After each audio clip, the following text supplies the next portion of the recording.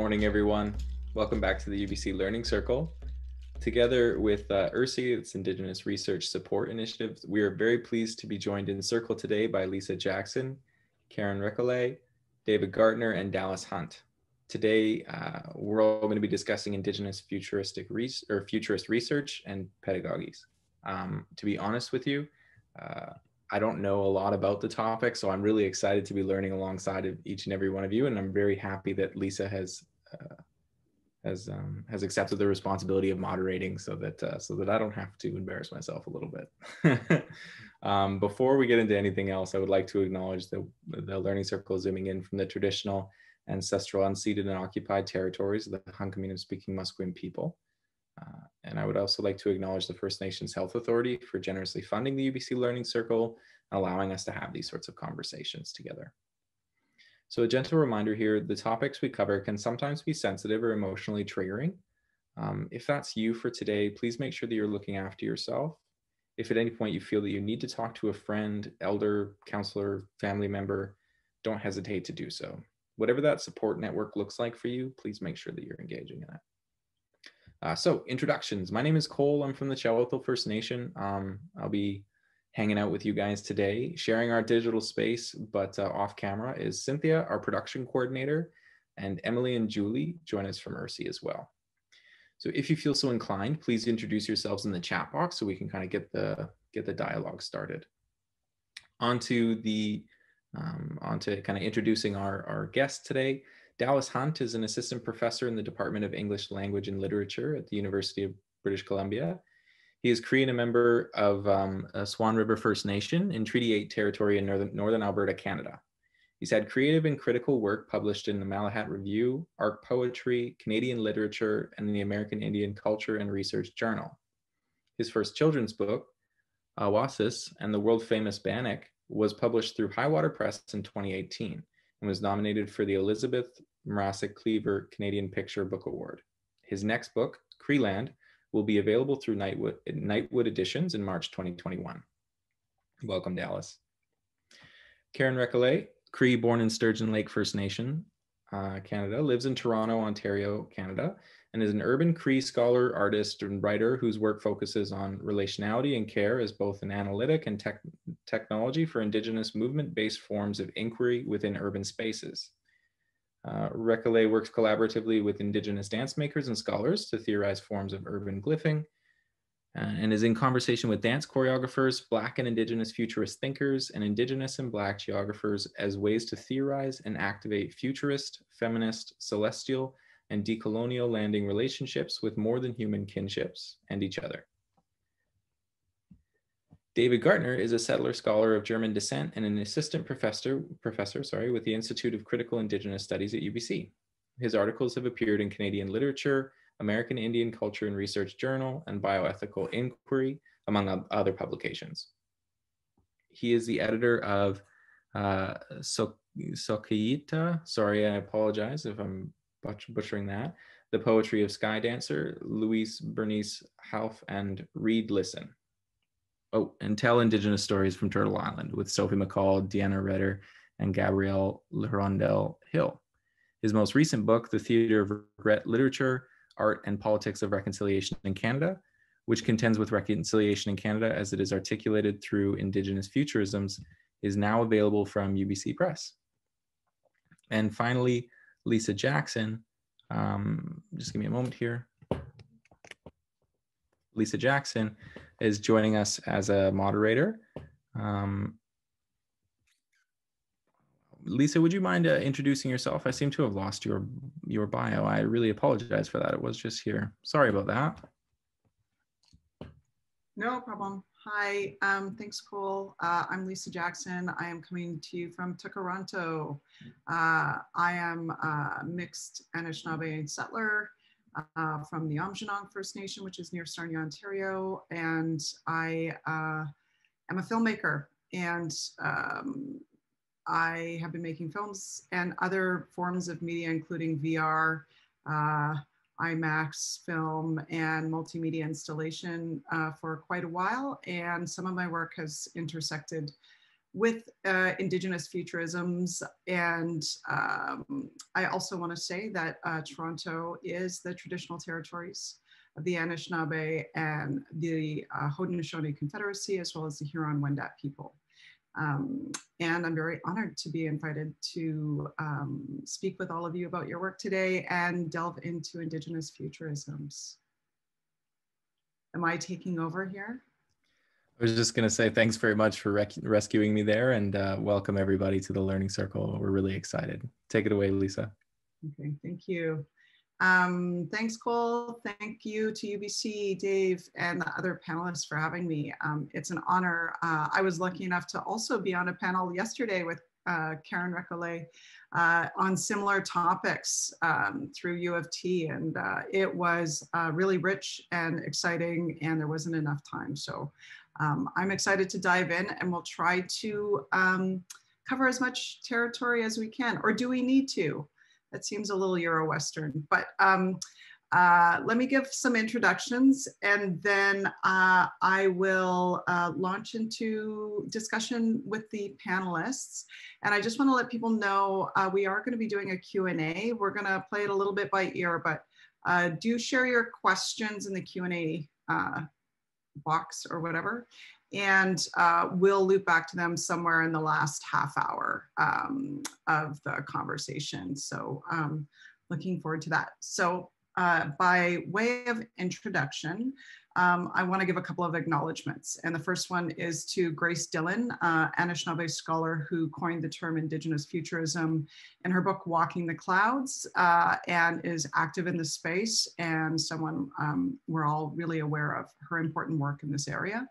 I also want to acknowledge that we are currently in Black History Month, and that there's a deep relationship between Indigenous futurism and Afrofuturism based on Black resistances and shared colonial histories in many senses. So this is an area I am still learning about, but I think we should leave it open today for questions or discussion on that. And we're all in a learning path in terms of kind of intersectionality and shared struggles and visions of the future. So I wanted to acknowledge that. And I also wanted to say that this conversation, as you can already tell, will not probably be super conventional. Looking at it as something that is somewhat co-created, I may answer questions, other people may ask questions. We won't necessarily stick to the whole moderator panelist format. And as well, it won't necessarily be a linear conversation. And I want to frame the conversation as a type of collage, provocation, to leave open all the possibilities of directions that we can move in. And I also wanted to reference something that a form of dialogue that I heard about from Blackfoot elder Leroy Little Bear and saw in action several times, have been really lucky to witness. And it's really inspired my idea of how we dialogue together. And I won't get this perfect, but I will give a couple of pointers about how he frames dialogue. And one of them is that real dialogue has no goal or endpoint or destination. That in choosing a destination, you cut off the possibilities of the exploration. And so it's really important that we don't need to get anywhere today. We're just going to be talking. And what's really important in genuine dialogue is the idea of listening very openly, which he states as putting aside our tacit mental infrastructures, which is basically some of our ideas and beliefs, to be able to open ourselves to listen and be present to what's being shared.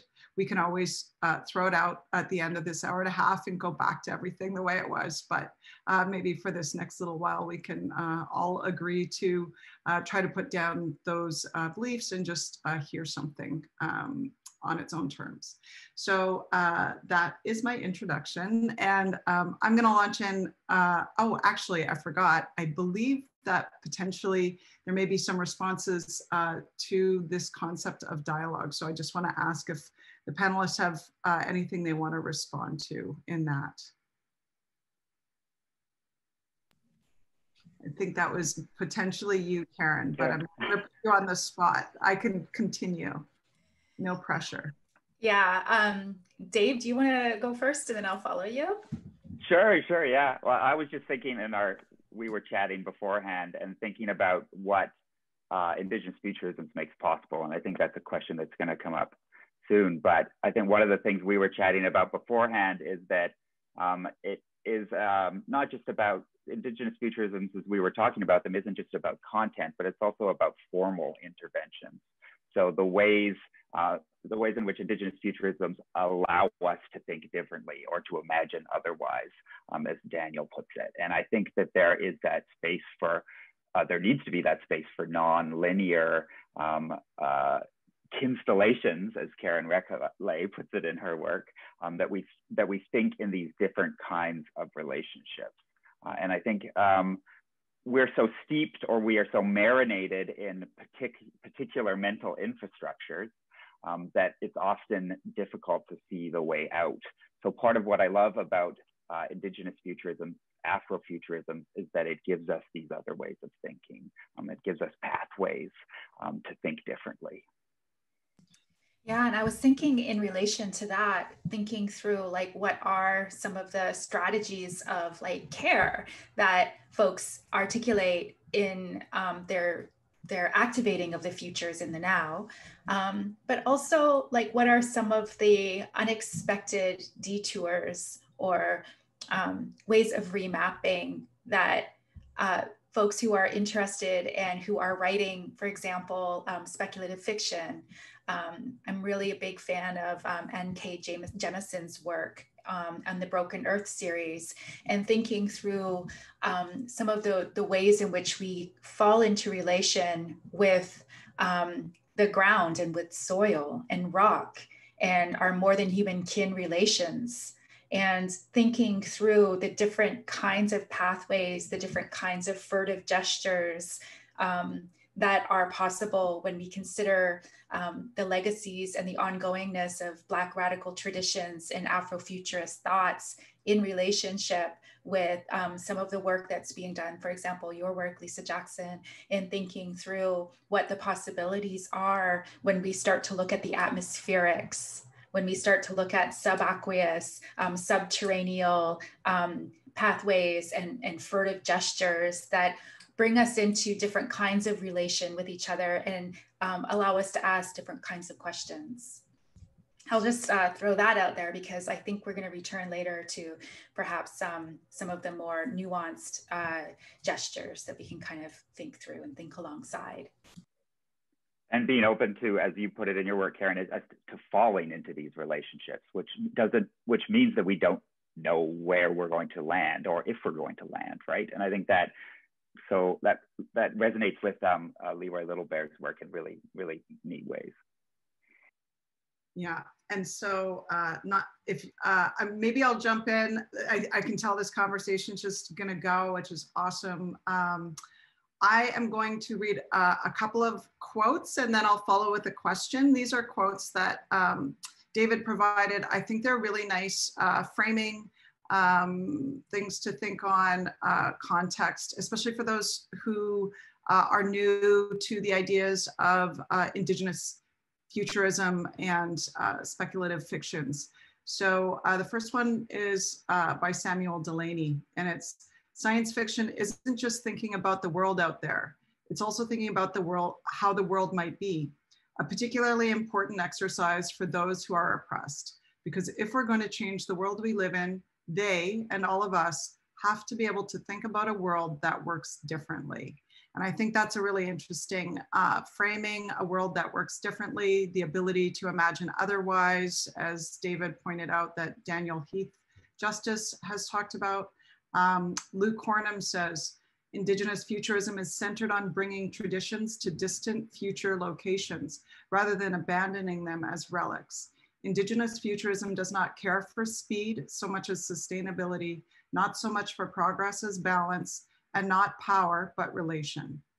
And finally, Wab Rice says, a lot of post-apocalyptic stories are about despair and anguish with the most desperate scenarios.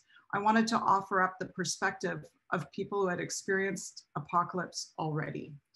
So moving from that, perhaps an interesting place to start is to talk about the meanings of, I might jump around you guys. I know you have questions, but I tend to shift. But I think starting with apocalypse or apocalypses is a good place to begin. I would love to hear from you guys. What are the meanings of apocalypse that you engage with in your thinking and your work? And why is it important who defines the word? And why is it important that there's a plurality of apocalypses, which I've heard made mention of? And I wanted to mention Dallas. I noted the term totem transfer narratives in your work, which I hadn't heard before. And I thought that was a really interesting part of this conversation. So I'll just open it up if anyone wants to speak to the idea of apocalypse, apocalypses, and you know, definitions, both settler and indigenous. Yeah, I think the notion of apocalypse is an interesting sort of term. I mean, I think it's Kim Tallbear who says we're already a sort of post-apocalyptic people, given the numerous violences visited upon Indigenous communities and nations and peoples and all of those things. But we also have can otherwhere that have also faced things like apocalypse. And I don't mean apocalypse in the sense of the complete eradication of peoples, but rather the sort of intentional, in this sense, I guess, sort of destruction of particular life worlds, right? Of trying to eradicate the ways in which, in this instance, Indigenous peoples, the ways in which we relate with one another, and trying to really just sever those sort of kinship or relational qualities and things like that. So I think. So I think apocalypse works in multiple different registers and in relation to multiple different communities. And just because these quote unquote apocalypses have been attempted doesn't mean that they were successful, right? And in fact, it's precisely because they were not that I think that's why we sort of envision the future and why we project into the future. And I liked what Karyn said about the future and the now, because I do think that we don't always have to position our sort of political or communal goals to project them always into the future, because I think that sometimes that's a deferral that doesn't allow people to enact good relations in the present, right? And so, yeah, that's just sort of me thinking through apocalypse. Just to very briefly talk about the totem transfer thing, that's just something I'm sort of interested in, and in terms of settler replacement narratives, wherein settler replacement narratives will take the knowledges of Indigenous peoples and but then they'll expel those particular peoples from the future. So there's a way in which apocalypse, or just the notion of elimination, can take place through a variety of different mechanisms, and one of which is just really the stealing of Indigenous knowledges to for settlers to quote unquote solve the ills that they have created, if that makes sense. So yeah, I'll just mute myself now. I mean, I'm inspired by Dallas's work on this question, quite frankly, and what he's done with the Mad Max films, and thinking about totem transfer narratives and the ways in which we have this very whitewashed version of the apocalypse that I think you even mentioned in one of the docs we were sharing, Lisa, the Cli-Fi narrative, which we have this white notion of what the apocalypse looks like. And I think part of the work that I've done looking at Cherie Dimoline's books, or particularly The Marrow Thieves, is to speak to that totem transfer narrative, the ways in which whiteness works to subsume indigeneity in order to sustain itself during the apocalypse. So it becomes a method of extraction. So whiteness as fueling the apocalypse. So I think that there's, in a couple of ways, there's one hand how in mainstream or white stream narratives, we have this very narrow definition of what the apocalypse can be, and it is always future oriented, and it does not acknowledge the ongoing apocalypses that we see around us. But then I think there's also, I'm losing my train of thought a little bit, but we also have apocalypses that are particularly about how whiteness draws from or feeds off of indigeneity in order to stave off the apocalypse. So that how Indigenous folks get caught up in all sorts of different ways in those narratives are hyper visibilized and invisibilized often at the same time. And I was also just thinking about how apocalyptic narratives really devalue and don't highlight the processes of care and mutual aid and support that communities are practicing in these particular moments in time. Like, I'm thinking through the kinds of socialities that we bring forward into the future that have been always activated through like community organizing. That's been those forms of gathering have been kind of like treated like hidden geographies, right? Like they're kind of erased from the narrative. And so for me, I think what I'm interested in is looking at those gatherings for, you know, thinking through treaty gatherings, for example, as like speculative futurity work, you know, thinking about the kinds of forms of gathering and the kinds of telling and the kinds of geographies and relationalities and ways to make kin that have been shared through generations of people. You know, and also when I think about apocalyptic, and I don't actually think about apocalypse a lot, to tell you the truth, I think that we've actually been kind of like born into rupture, like in so much that it's almost like that's our reality, right? Like, and when I think about celestials and stars, you know, Buffy St. Marie once had this conversation with me that was like, stars are exploding all the time in space, like nebulas, right? Like there's these mass explosions that are happening celestially. And like, it makes sense that, you know, we were born into rupture and that we process or we move in ways that are oriented towards accommodating rupture, but also like thinking about jumping scale from it at the same time. So I think that's why we have always kind of looked to these patterns, these stars, these different kinds of formations and gatherings. So I guess all that to say is that I associate sort of apocalyptical spaces as spaces of gathering, mutual aid and care, where people like really talk about what are our survivance strategies and, you know, how do we be in relation with this community, or like what are the forms of welcoming others into gatherings and co-constituting gatherings across multiple communities. Fascinating.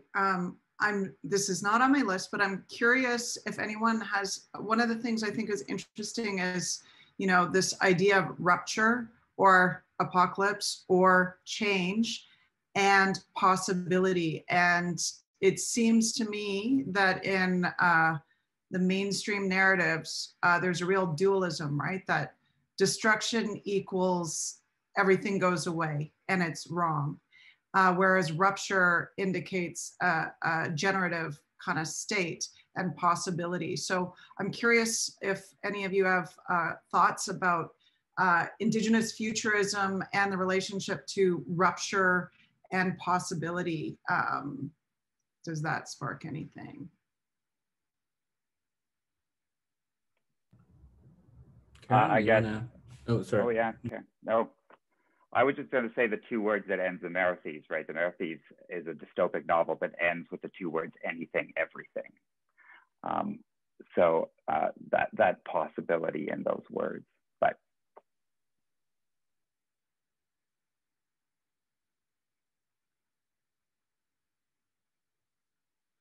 Dallas, did you want to add to that?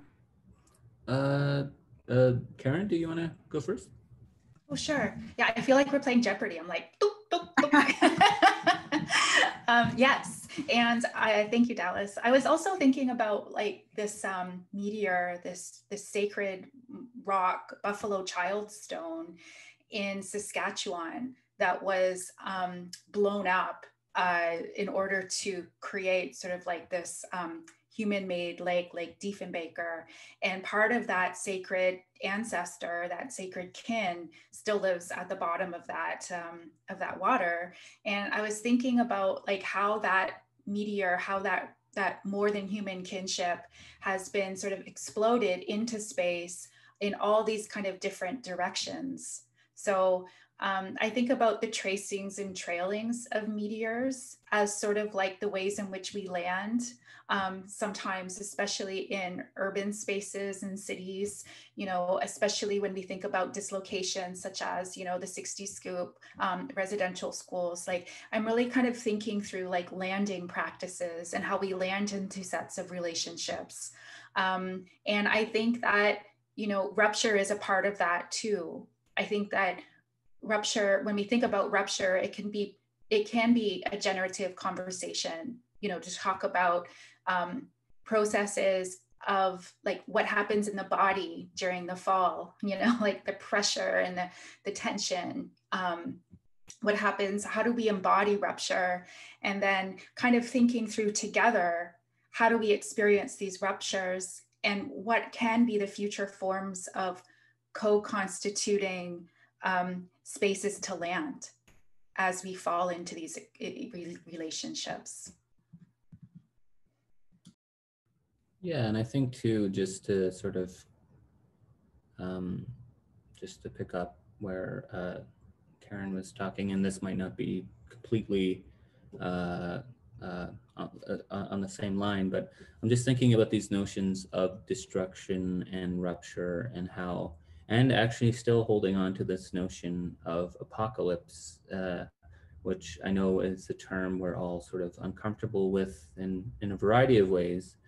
But I do wonder if there's a sort of generative way in which we can deploy the term apocalypse, just in terms of thinking about the current sort of configurations that structure our lives. So what do we think about the apocalypse, quote unquote, of settler colonialism, right? Like what would that then enable? And I also think, and that doesn't mean I'm not talking about the violence done to particular communities or peoples, but rather a whole sort of structural system that sort of navigates the way in which we relate to one another, right? And so if that system were to crumble, then how might we relate differently? And I think that when Karyn brought up treaty, I was very interested in that as a sort of idea, because, you know, how do we think about treaty, you know, with the destruction or rupture or whatever term you want to use, apocalypse of something like settler colonialism? So should that system fail or fall, how might we enact treaty relations in a good way, right? How might we then start to relate to one another? Yeah, I think there's a lot of interesting things to think through here. Yeah, I also think about this concept like architecture otherwise, like what other kinds of architectures of being together and of like hosting each other and thinking about how we be in good relation. What are these sort of architectures otherwise? And I feel like Sean Crawley's work on around otherwise and otherwise movements is really key to thinking through some of these strategies. So like, what are the vocabularies? What are the concepts? What are the practices or gestures that contribute to placemaking and space making projects?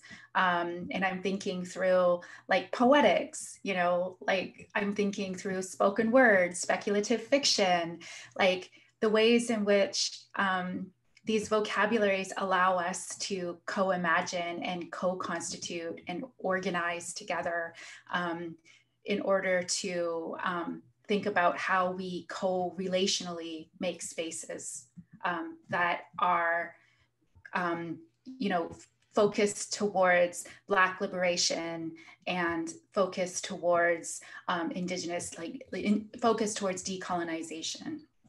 And I think when we talk about the possibility of apocalyptic languaging practices, maybe that's therein the possibility of, you know, thinking through, we explode this, this particular architecture, and then we provide a new, like a different kind of vision of architecture otherwise.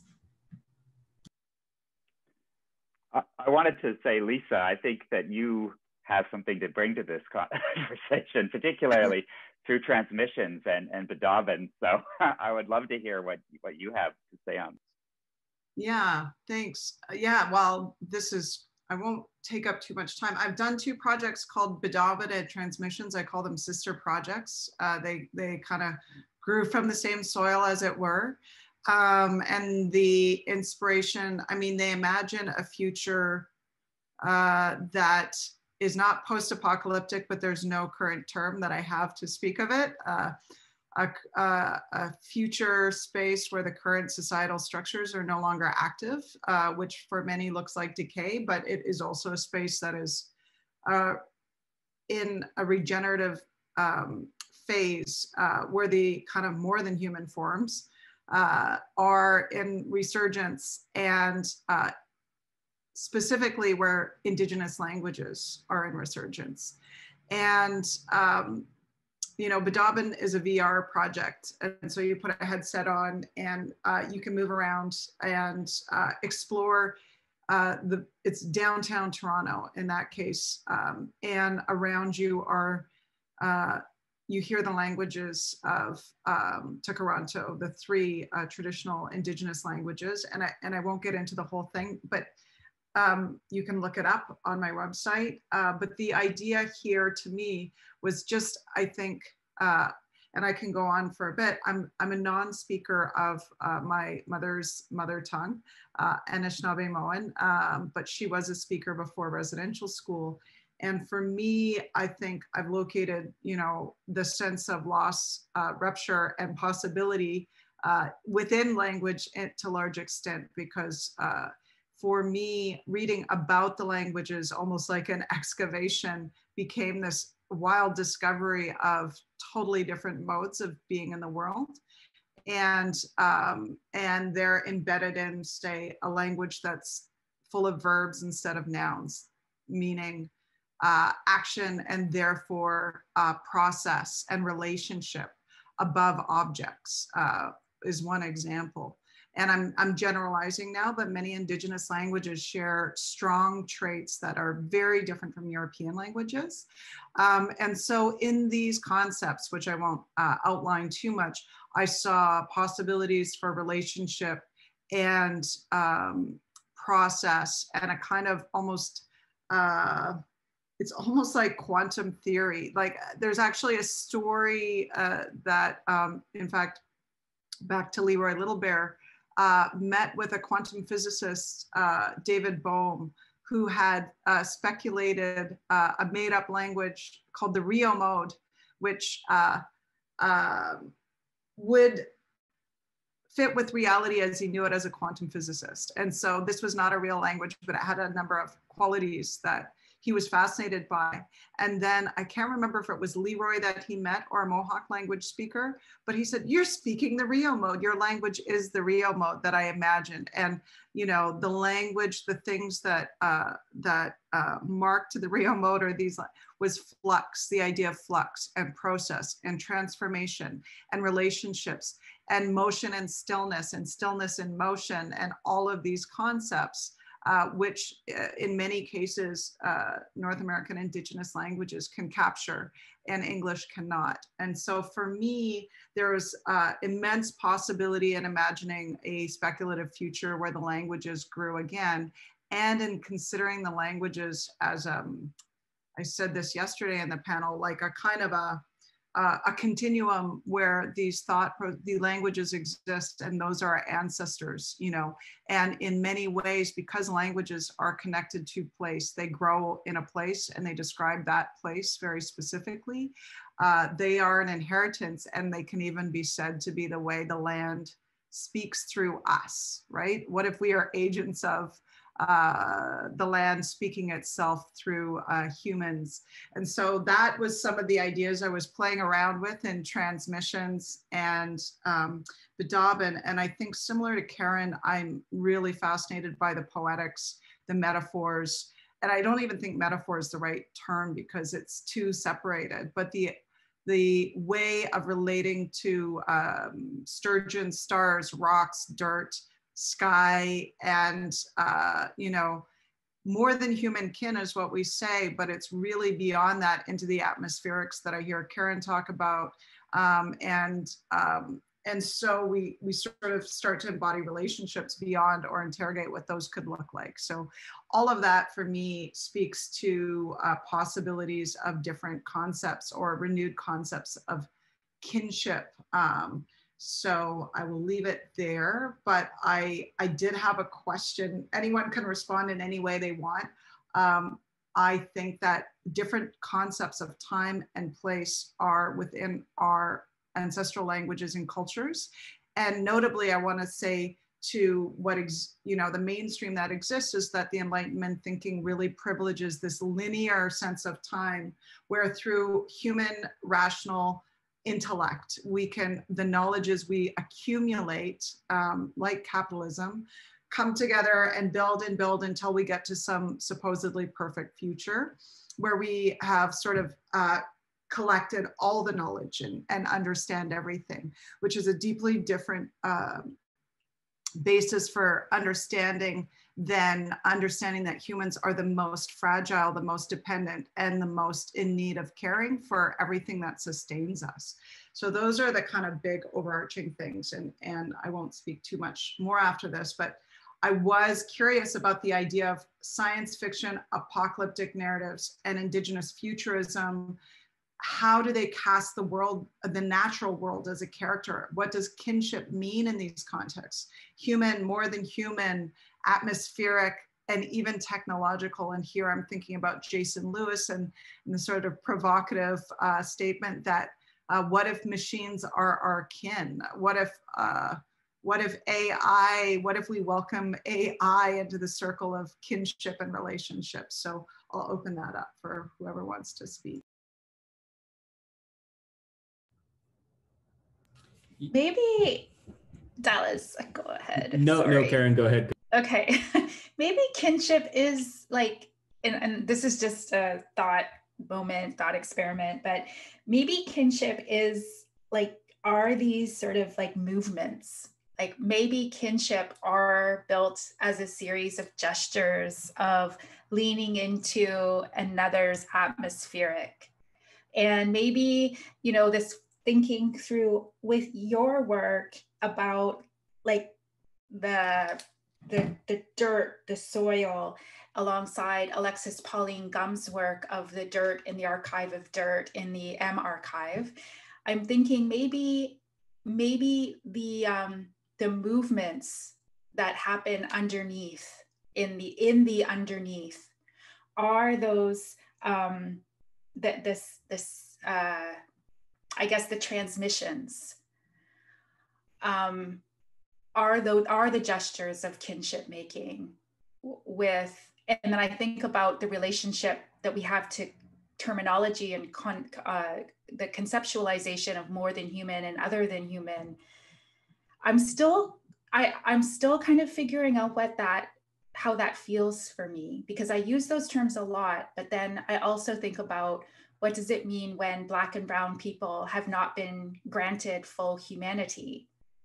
You know, how can we use this language, like in terms of thinking through kinship, without really talking about these, you know, thinking about liberation in a way that, you know, that embodies like a critique of settler colonialism and anti-Blackness, and also what is the relationship between that critique and the kinds of gatherings or of landings that we imagine for the future. Still figuring things out, but I'll just leave that there. Yeah, I mean, I think I might just speak solely to the language component of this, which is just, I really appreciate you foregrounding, Lisa, how our languages are sort of evolving, and especially in resurgence efforts, they start to take on new characteristics to sort of describe the current and future worlds that we might inhabit, right? That our languages are not static and they're not dying, which is something that's constantly sort of projected on us. And just in a Cree way, and not to romanticize the Cree language in any particular way, because, you know, I don't want to do that with any language really, but, you know, we have different ways of just thinking about how we relate to things in the world. So for example, we don't, I don't know, things aren't gendered, right? In Cree, we're really talking about animate and non-animate objects, and that actually has, I think that carries a deep impact about how we start to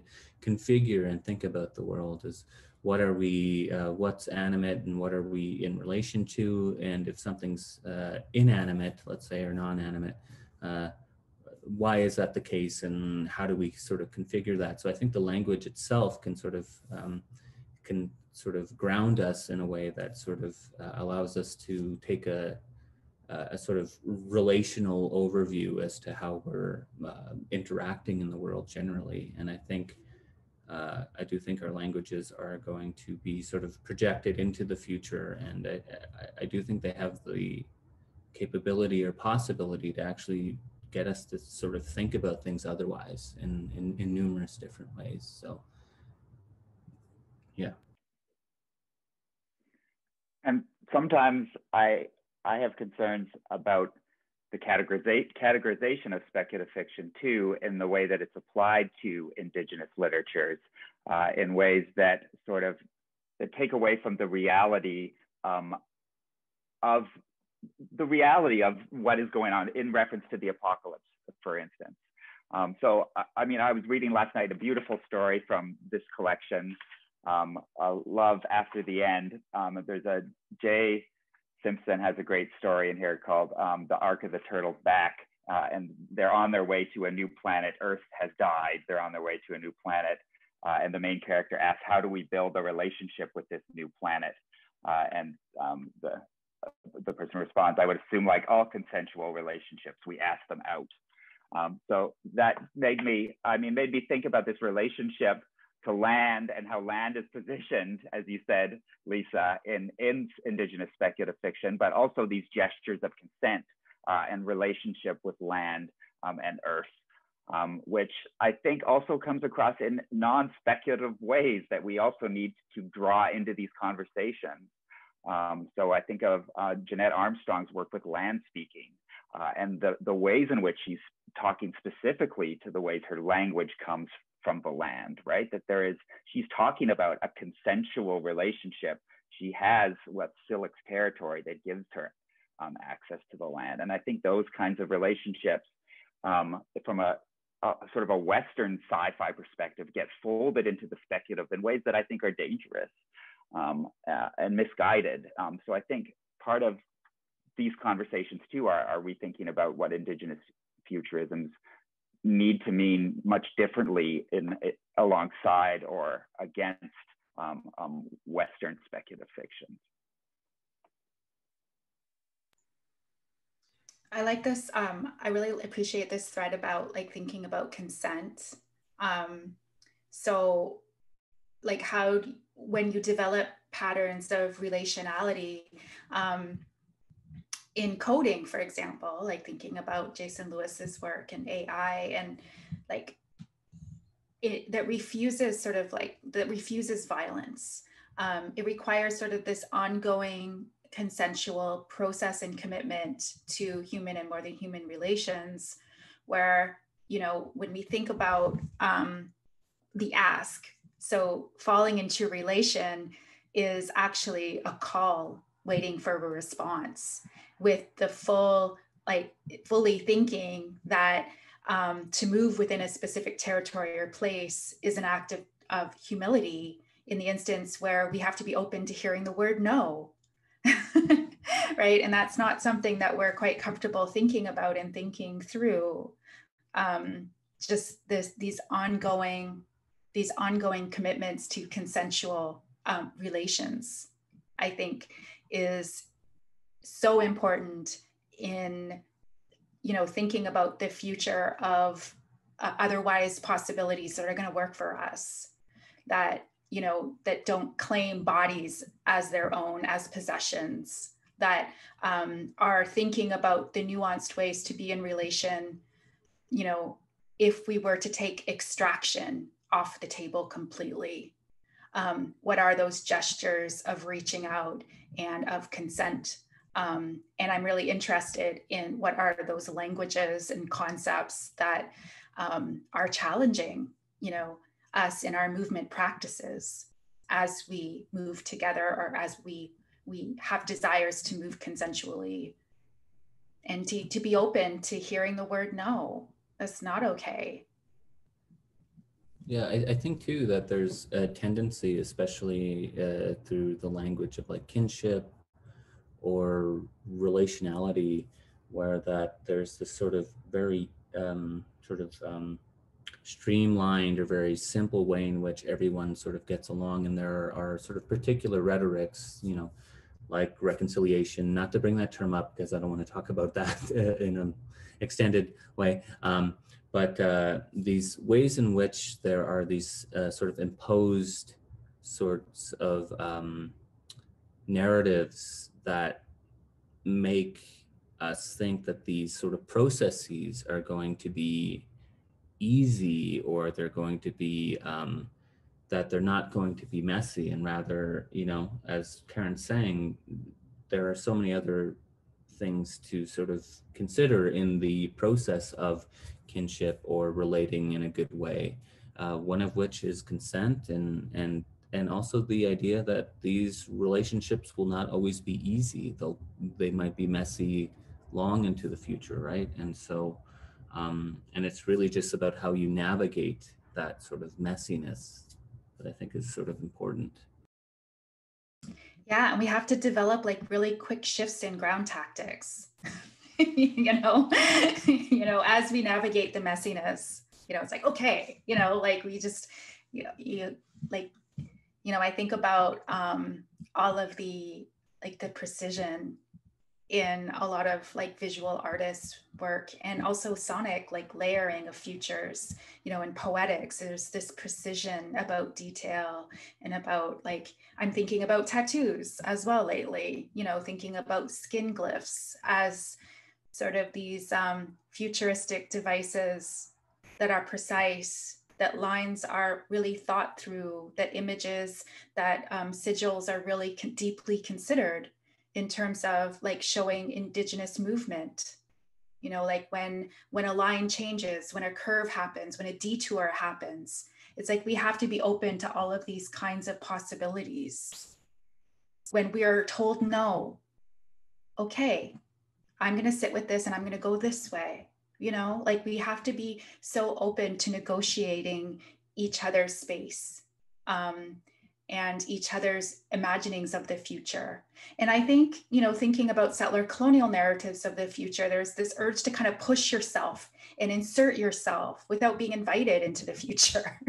So what are the gentle ways of leaning into each other, of being with each other, being with our more than human relations that aren't so pushing yourself into this space that you haven't spent the time thinking about, How is that gentle future? What are those gentle futurity gestures, I guess?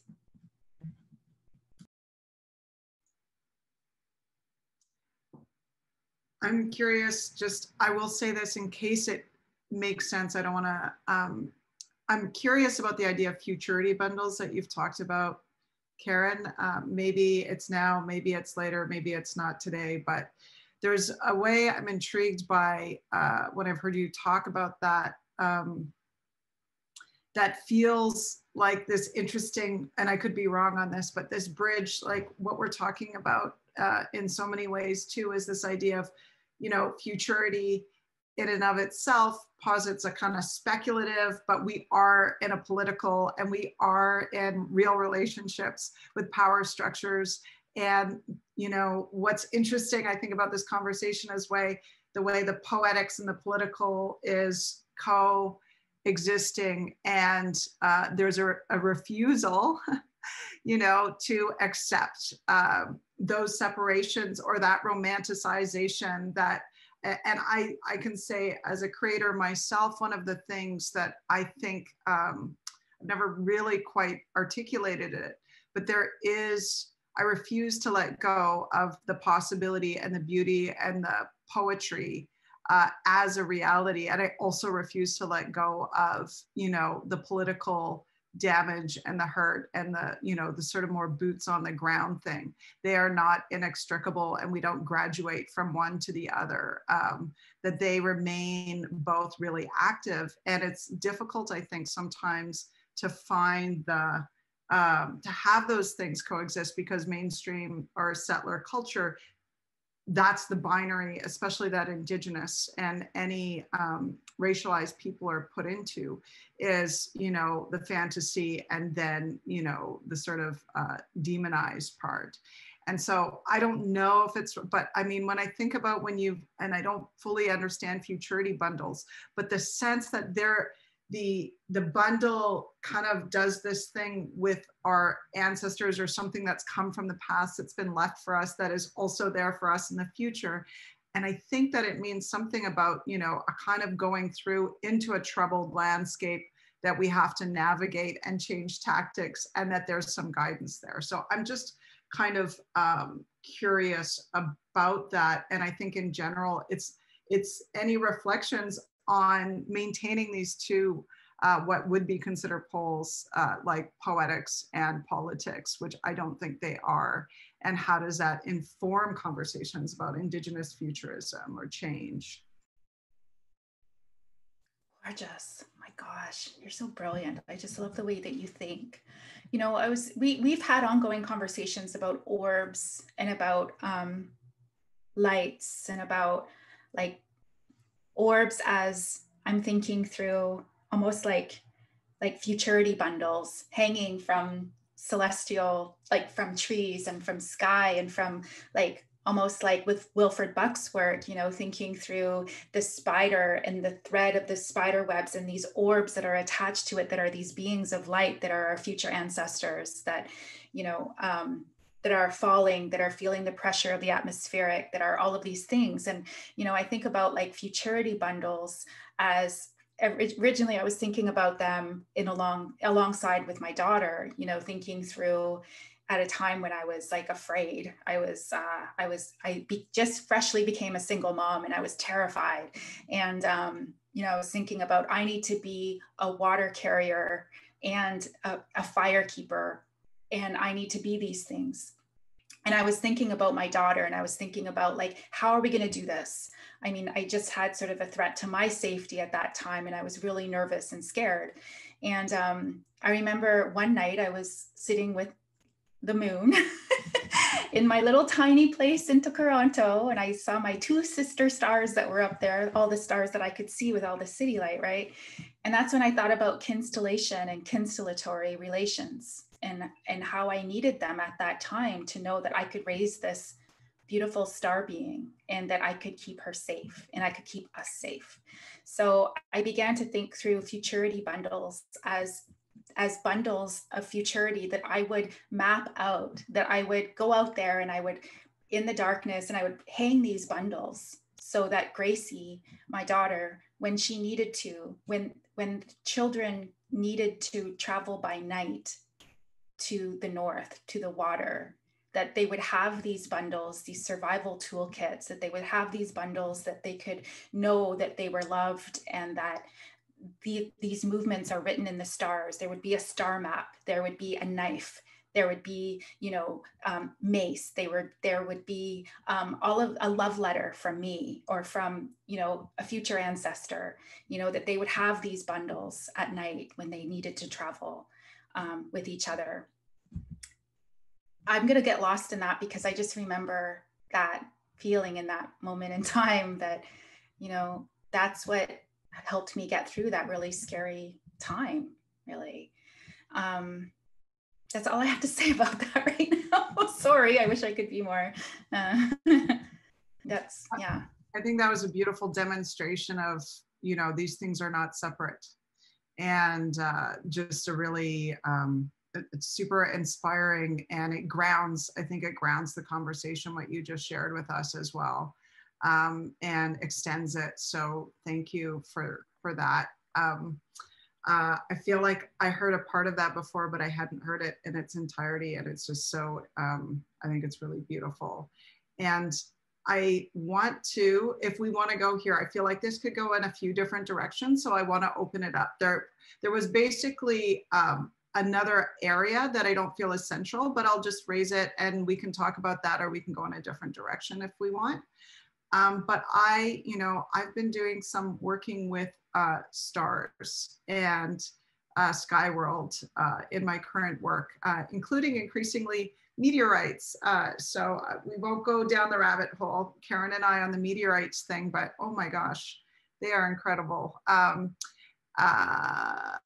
But I am interested, more generally speaking, in space, because when we talk about futures or possibilities or the imagination of where humans can go, like space has always been there so often in creation stories that we have.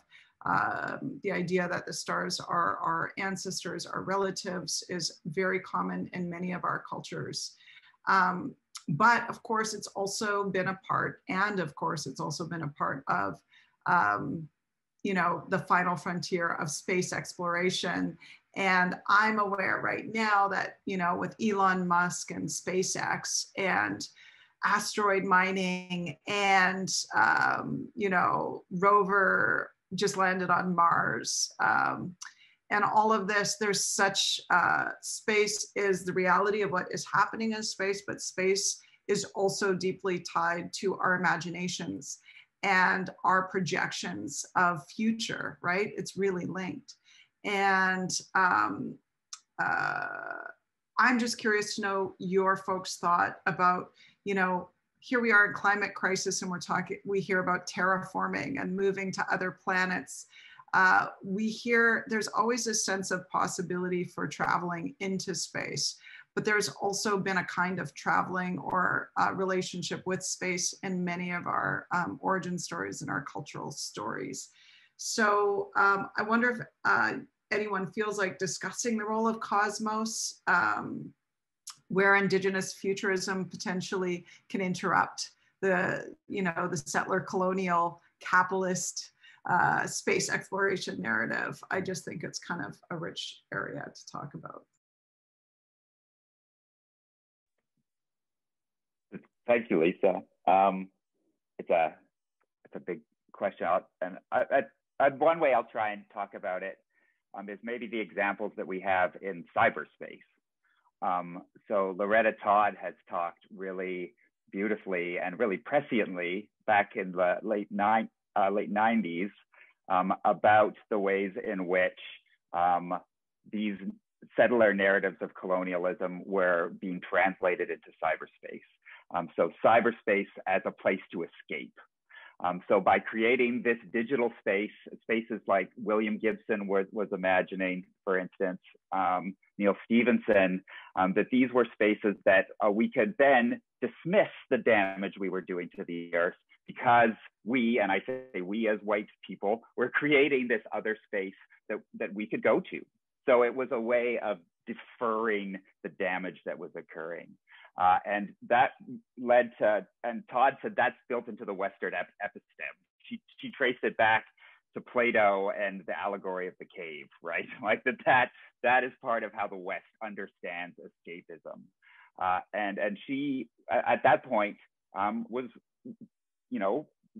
begged caution. Like, what does this mean for Indigenous stories in this space? And I think she was really trepidatious, and rightfully so. And I think has used that map to go on to do amazing stuff in VR that she continues to do right now. But I think there are lessons in cyberspace and the ways in which we think colonialism and gestures of consent and ways of being that have been mapped out by folks like Loretta Todd, by Scawanati, by Jason Lewis, by newer voices like Maze Longboat, who are negotiating these spaces with care and gentleness, and thinking about it not as this Elon Musk like phallic intervention, but as kinds of relationality, and tracing out, finding new ways to trace out the edges of the relationships we find in these spaces.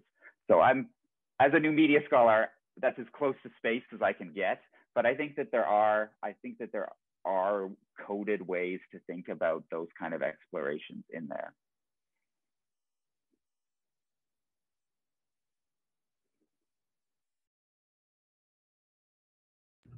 Karyn? Yeah, I was also kind of thinking through, like, again, drawing upon Wilfred Buck's teachings, you know, thinking about the star blanket, the Pleiades constellation, and thinking through how, you know, when I think through the star blanket constellation as sort of like this portal space, and I'm careful here because I want to make sure that I get this right. But I'm thinking through the star blankets that folks are tending to and are careful about stitching, and the edges of the star blankets, the call and response of a star blanket. I'm thinking about the feel of a star blanket, and the star blanket as a landing glyph, you know, in kind of mimicking the celestial and the terrestrial, and acknowledging the space of possibility that we're in, kind of like Bidabin thinking. I'm thinking like almost like a different layering of time, a different spatial, temporal glitch space that we can kind of fold ourselves into in the nature of a star blanket. And for me, you know, when I first went home to Sturgeon Lake, I was 16, and that's where I'm originally from, is Sturgeon Lake. And the first thing that I was gifted was a star blanket.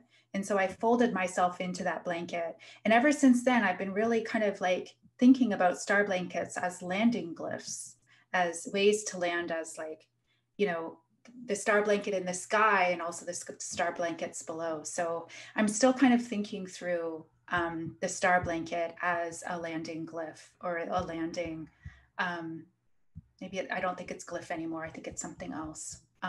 Yeah.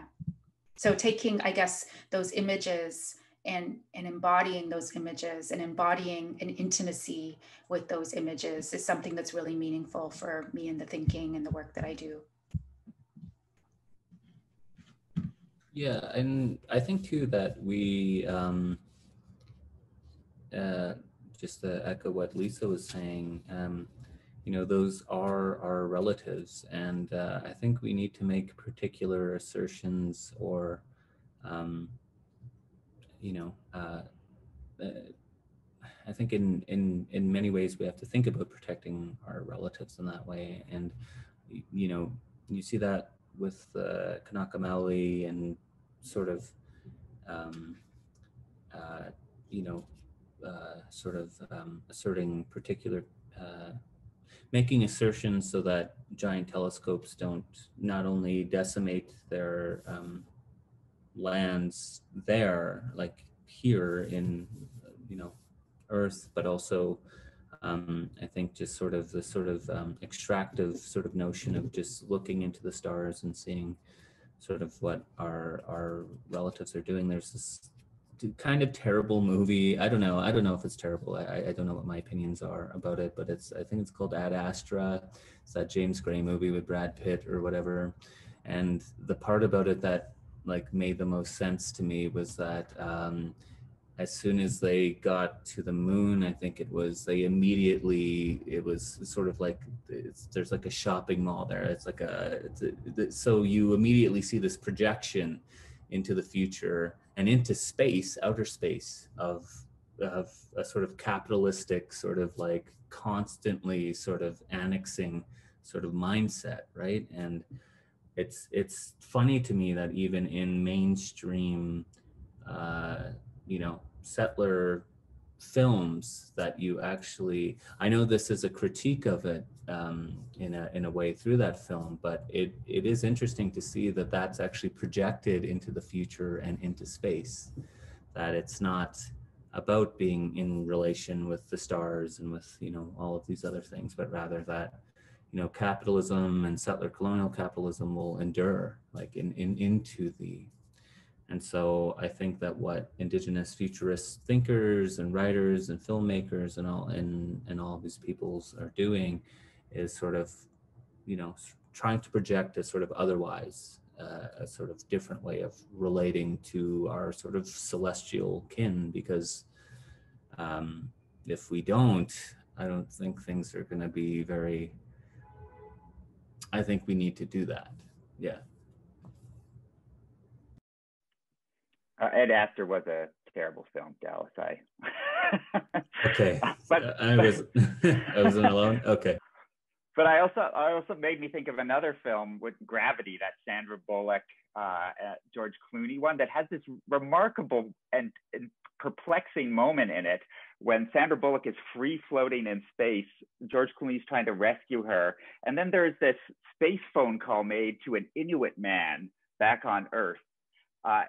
So there's this moment where, again, the settler colonial moment where, and I think it's a totem transfer narrative in a lot of ways, where these white space explorers need to be saved by Indigenous people. They need to be grounded by Indigenous people in order for that colonial mission to succeed. It's so baked in to the ways that settlers imagine space travel, right? It's not just these capitalist projections, but also how they can maintain connection to the earth, and the only way they know how to do that is through this extractive relationship to Indigenous people, right? It's just, it's a bizarre moment in that film. I've watched it a few times and I don't know what to do with it, but Ed Astor made me think of it too. Yeah, I think there's this idea that Indigenous people are going to save settlers when the quote unquote apocalypse or all this stuff sort of comes. And I'm just sort of like, have we not taken stock of the last couple centuries? Like, I don't know. Anyway, Indigenous peoples are smart. I'm not suggesting anything here. I'm just, I think these fantasies are really quite interesting in terms of what they sort of illustrate, right? And they not only project into the future, but they actually call back to the past in many ways, right? In terms of, early settlement and all these things and people. So, yeah. And I'll just add that I think one of the most exciting conversations is that just about time itself, and constructs of time.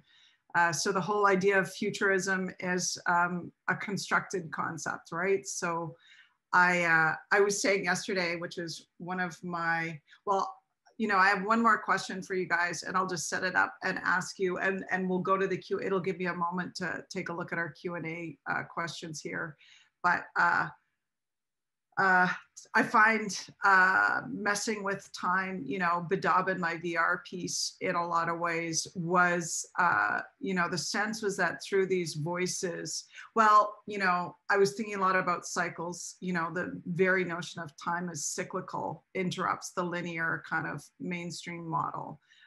For one thing, right? So I find myself attracted to the moon and cycles of water movement, even day and night, and of course seasons. And those were all kind of in evidence in Bedaben, but as well, this idea of sound. And I don't know why I locate it in sound, but to me, sound is such a physical, like as an artist, visuals feel similarly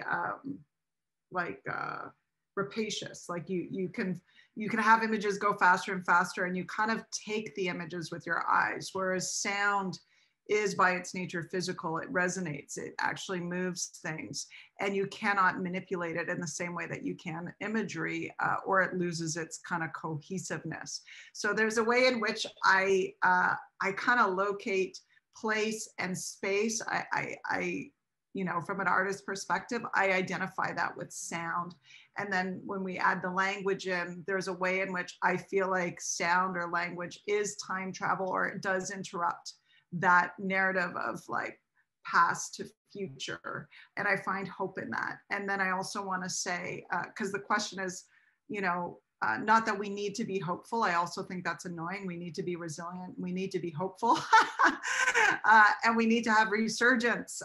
But nonetheless, I do think the idea of where, you know, if we do, where we're locating hope, and I don't even like resurgence, because there's a weird kind of, you have like notions of what comes from the past and goes into the future is very limiting, right? So resurgence, but surgence, I don't know. Karyn's better at awesome usage of the language than I am, but I'm still kind of tied. But where is surgence? And I would say for me, really, you know, I was reading about how stars are born, and it's so basic, but I didn't know that stars, you know, form from hydrogen, which gets so hot that it essentially creates the elements, all the other elements that exist are forged in the fire of baby stars. And then when the stars get old, they explode, and it's like a seed ball. Like basically all of these, you know, they're emanating these elements out into the cosmos as they live, but then when they die, they just throw out all these things. And what started as incredibly hot hydrogen then becomes all the stuff, all the elements that create everything that exists. So it's like mini big bangs going on all the time. So I find that really like hopeful. But I'm curious if anyone else has anything about that they wanted to talk about.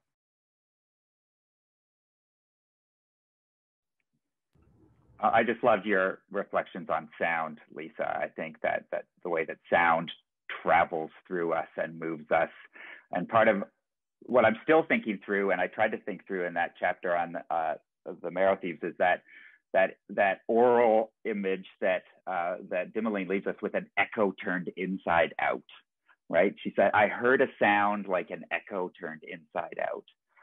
And I love that idea of the echo as time travel, right? I think Leanne Simpson talks really beautifully about this. She talks about, I forget the word, it's the name of a river, but how that saying that word transports her through time and space. And we see that happen with the characters in the Marrow Thieves too.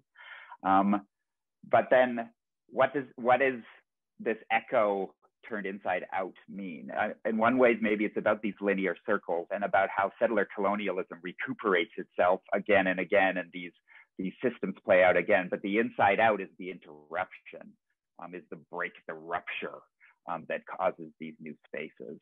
But just that one, it's this one piece of poetry at the end of that book that I think is so lovely, and there's so much to do with, and I continue to think through. And I think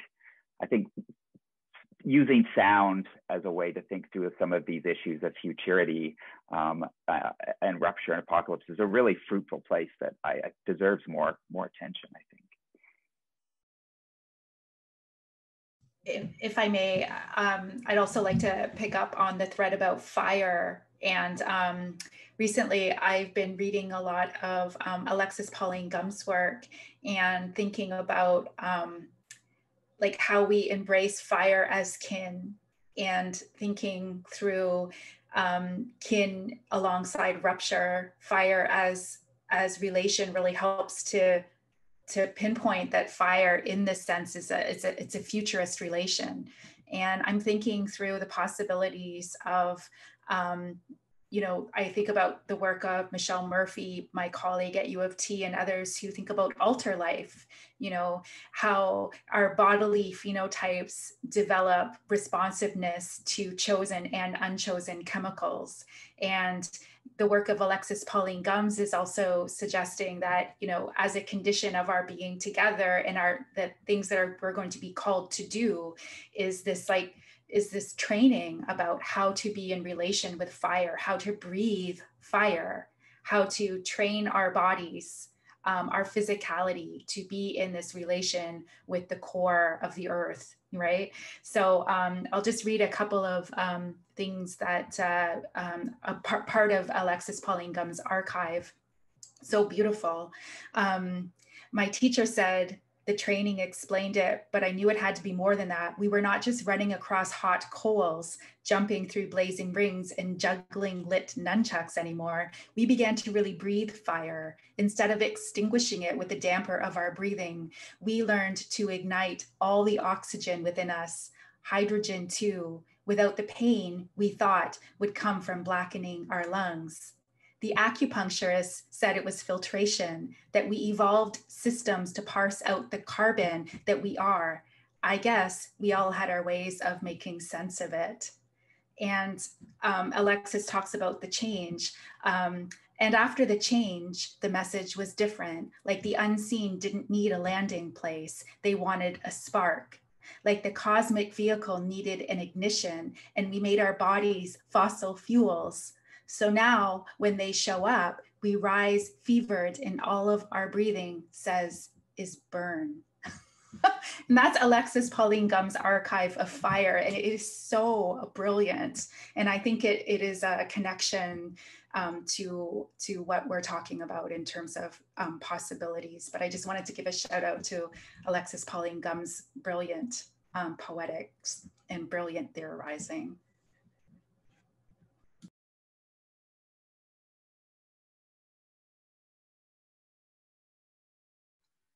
Did you want to add, Dallas?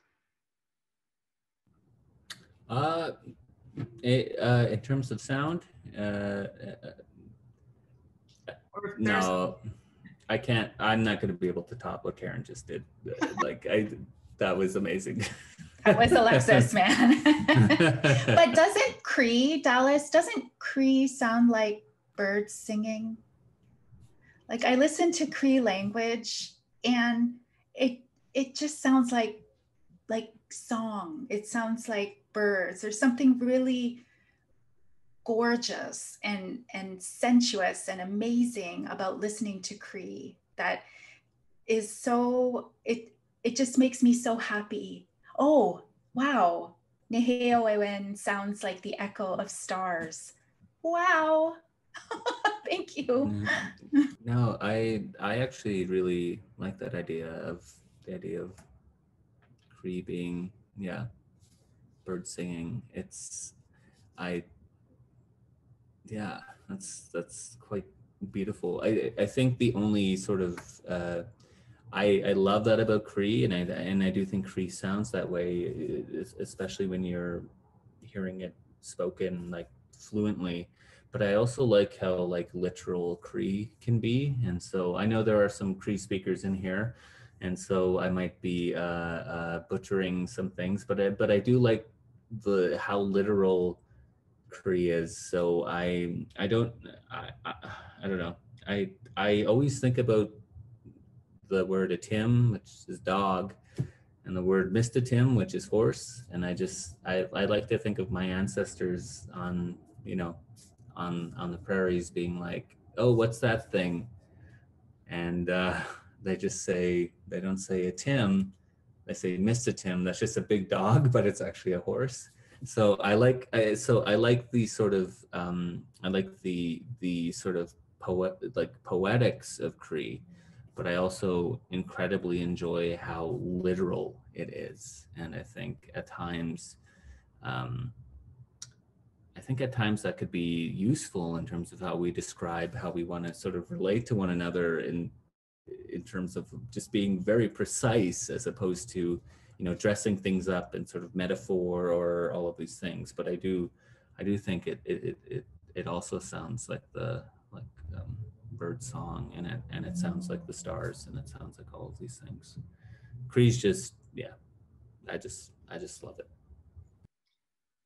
Thank you all. There are some questions which we're going to get to now. We may not get to all of them. One thing Art Napoleon, who's a Cree speaker, said something about Cree, and I'm sorry I don't remember the actual Cree words, but I remember the idea, which was that there are certain things like wind or rain. You cannot say them as nouns in Cree. You can only say it is raining or it is winding because it is not separate from the action of being or doing, or however you want to say that. So I thought that was really beautiful. I'm going to jump into the questions here, and we have a few. So we'll see if we can get through maybe 2 or 3. Okay, so have you found Indigenous futurisms or the practice of imagining otherwise to alter how you approach the past or how you understand personal or communal histories? As a fun aside, I'd also love to hear about your favorite works or creators of science fiction, movies, books, art, etc. What was the first half of that question again? Oh, you've muted. I know. I thought I could do one. You gotta have at least one.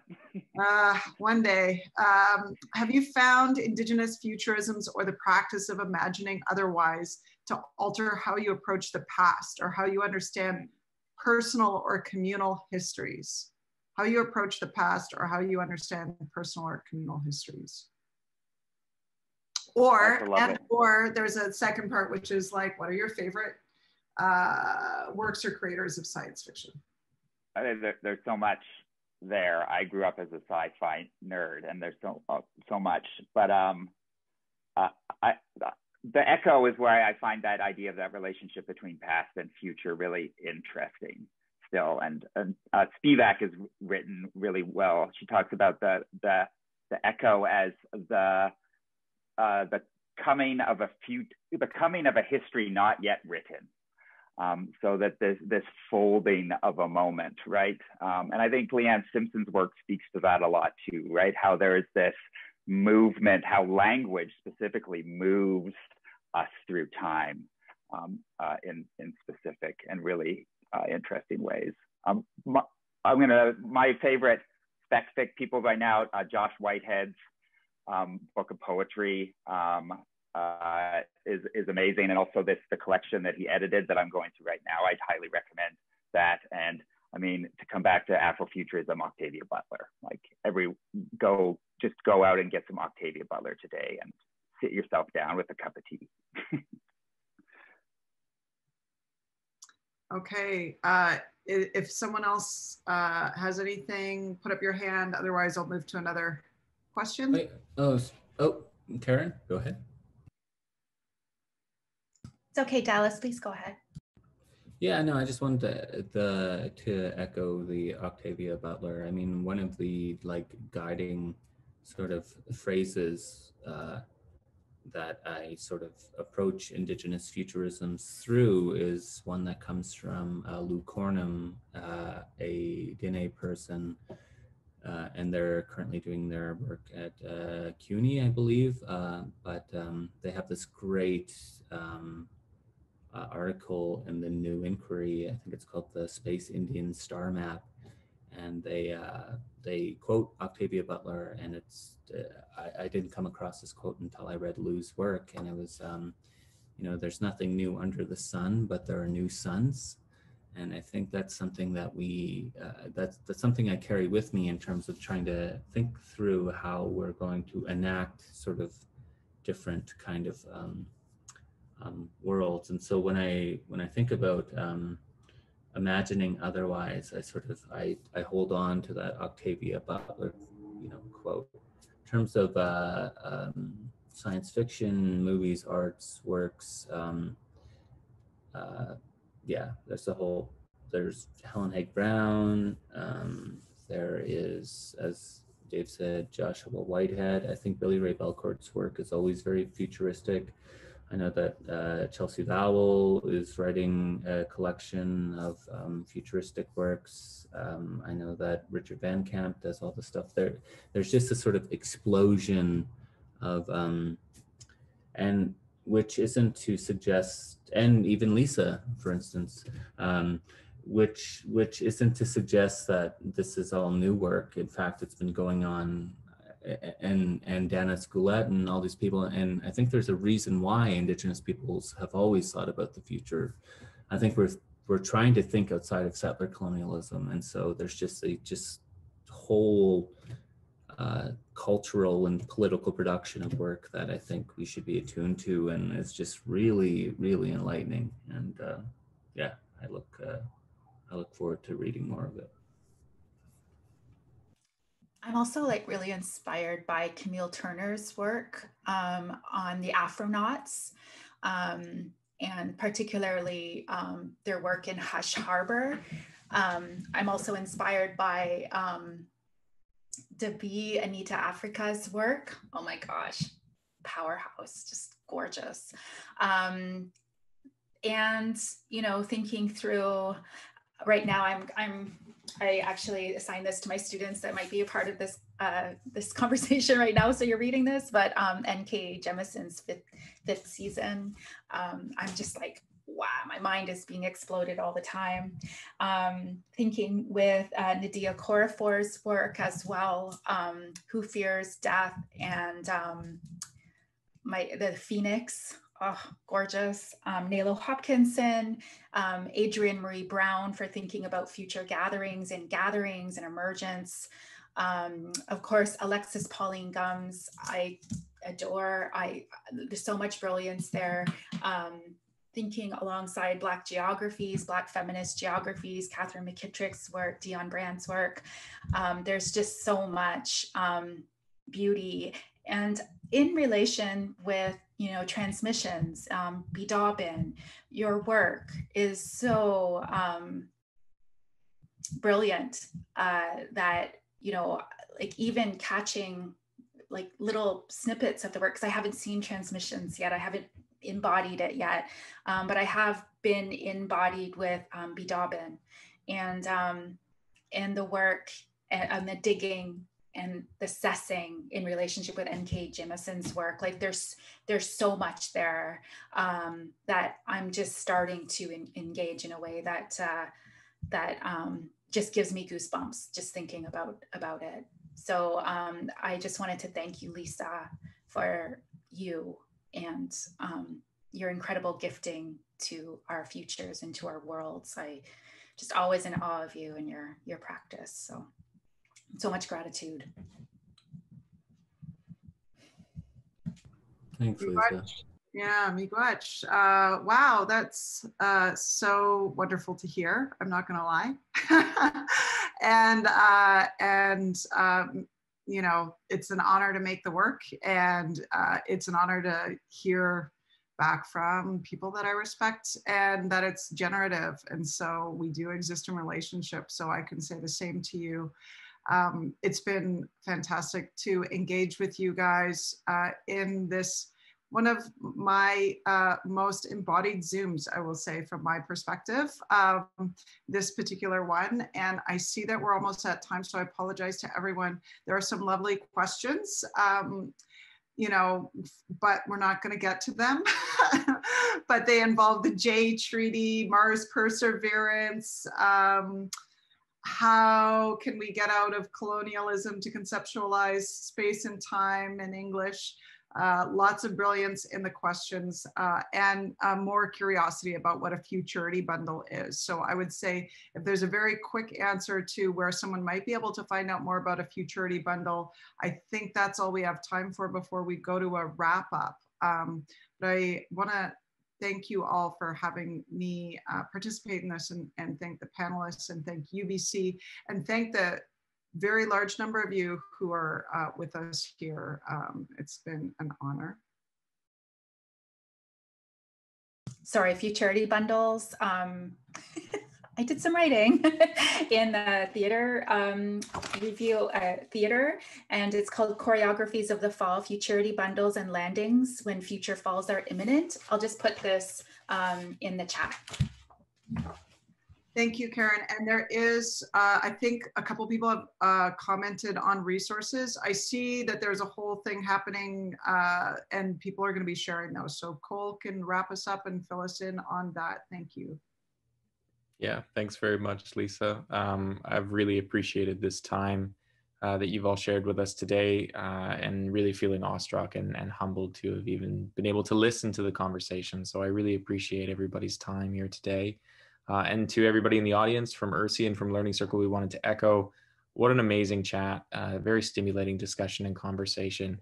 Yes, the resources are being codified as best we can. They were kind of coming at us rapid fire there. We hope to have gotten everything, and you'll all receive an email with that as well as the YouTube link. We also had a question on closed captioning.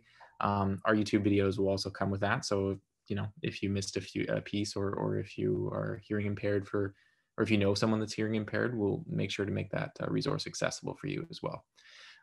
So as a wrap up, again, I can't thank you enough. David, Karyn, Dallas, Lisa, amazing space, amazing conversation. Thank you all so much. From the Learning Circle and the URSI standpoint, we'll be back again next month with Margaret Kovach. That'll be on the 25th of March. We'll be collaborating again from the Learning Circle standpoint. We have another session tomorrow on decolonizing sport. Tune in for that conversation. And then the following week, we're going to dive into cultural safety in acute care settings. So really looking forward to those discussions. Thanks everybody so much for your time. Until next time, take care. Bye-bye.